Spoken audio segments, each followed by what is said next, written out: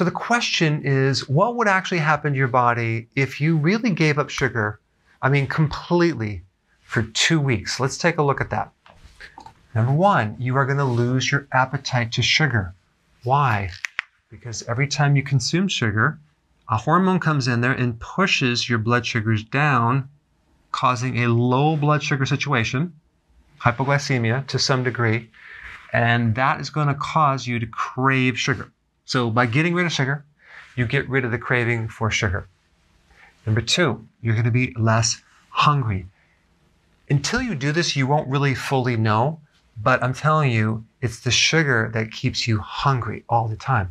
When you give up the sugar, you become a lot less hungry. Why? Because you stabilize your blood sugars. And now your cells can be actually fed, because when you're living on sugar, because sugar is toxic to the body starts rejecting it. That's called insulin resistance. So the body is blocking insulin because that controls sugar, and what your body's really trying to do is limit the amount of sugar inside the cells. So the body doesn't consider it a good thing, it's a bad thing. So when you give it up, this thing can reverse, and not only can you now absorb proper amounts of fuel, you'll absorb nutrients a lot better too, because insulin resistance also blocks nutrients, minerals, vitamins, and that's one of the functions of insulin. All right, number three, you're gonna have less fatigue, especially after eating a meal. When you're eating sugar on a regular basis, usually you're gonna be tired after you eat, and that is a blood sugar thing. But you're gonna find that you're no longer gonna be that tired after you eat. It just means that now you're no longer having higher sugar, which basically makes the brain tired. It's normal sugar, and now your brain can be awake.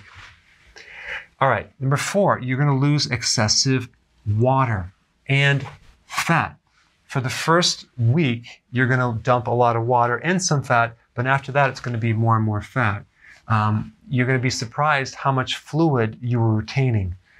Some people within 1 week can lose about 13 pounds of fluid. They're holding that fluid around, and that can't be that healthy for the heart. Of course, you're gonna see your clothes loosening, especially around the midsection. Your gut, your waist is one of the best indicators to tell if you're doing too much sugar.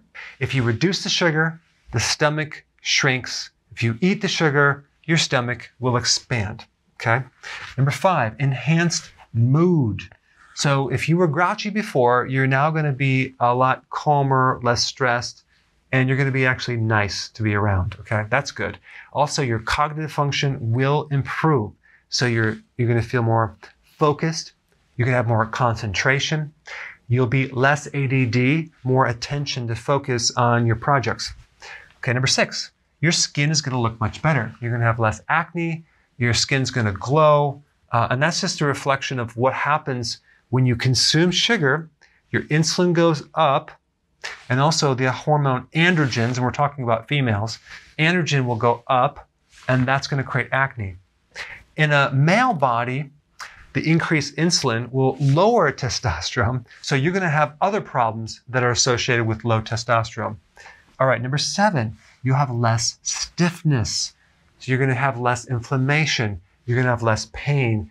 So what's happening is all we're doing is we're converting your fuel from sugar to fat. It takes 3 days, okay, of cutting down the carbohydrates and the sugar. You may have a worsening of the symptoms for 3 days, okay? Guys, anyone can actually handle 3 days. And if you took some B vitamins from nutritional yeast and some potassium, you probably won't have any symptoms. So it's going to be relatively easy. At the cellular level, you're building new enzymes to run your body off fat fuel. Okay, that's what's happening. You have little machines that are literally changing over to a different fuel source. That's what's happening over these 2 weeks.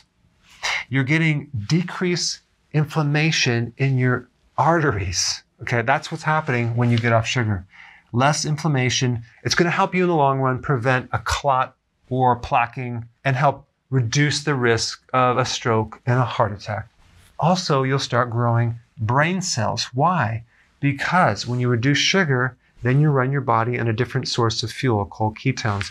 And ketones support the growth of nerve cells. All right, next one, the liver. You're going to start dumping some of this fat that's been accumulating in your liver, and you can use that as fuel. So you're on your way to cleaning out the liver so it's no longer fatty. By the way, as a side note, if you have a large belly, chances are you have a fatty liver. Okay, so by doing this, you will reduce the fat inside your liver.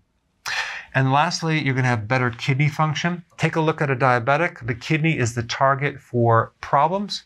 When you actually cut down the amount of sugar, reduce the carb, you're going to improve kidney function greatly. All right, guys, there you have it. You may want to try this. The proof's in the pudding. Maybe I shouldn't talk about pudding, but this is the icing on the cake. Now, maybe I shouldn't even talk about that. All right, thanks for watching.